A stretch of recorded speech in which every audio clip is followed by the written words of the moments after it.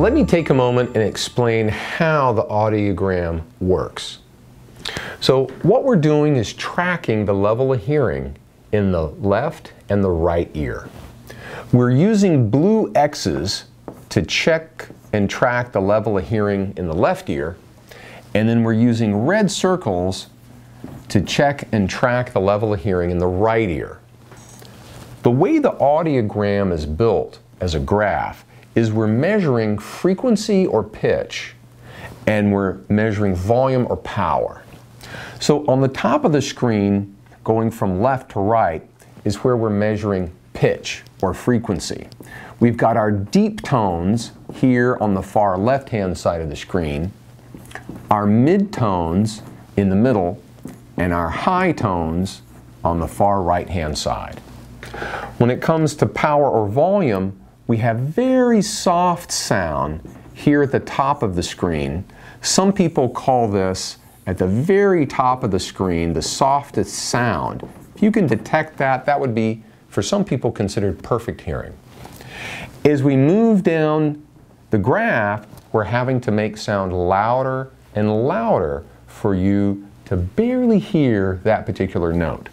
So when we get down to the bottom of the page at 110 and 120 decibels, that is loud. In most people's cases, it's dangerously loud or excruciatingly loud along here. So let's look at how your hearing is being measured today. You can see in the right ear, here with the red circles, we're just below sharp perfect hearing in the low and mid tones. And then as we move in the upper mid-tones and high tones, we see a very distinct drop-off down to 50 decibels right at this level. Looking at the left ear, you're also hearing below normal, but a little below perfect, more at a mild loss in the lower and mid-tones, but we have a much sharper distinctive loss as we move from the upper mid-tones down into the high tones along here, down to a level of 80 and 85 decibels for the left ear. So where the right ear loss is down to 45 to 50 decibels, the left ear loss is down to 80 and 85 decibels. So much more extreme in the left ear. Here's what that means. Let me erase this real quick. When it comes to hearing voices, sounds in words have different pitches or tones to them. In the deeper tones, the area that you're hearing better, you're hearing the vowels really well. You're hearing letters like B, D, G, the R's, the M's. Those are deeper, and they have more power to them, so you're picking those up better. The letters you're not hearing so well, especially in your left ear, are things like S's, T's, F's, PH's, TH's, the X's, some of the C's, some of the CH's, the P, T, S. Those soft fricatives are harder for you to pick up because you have a high frequency loss, especially in your left ear.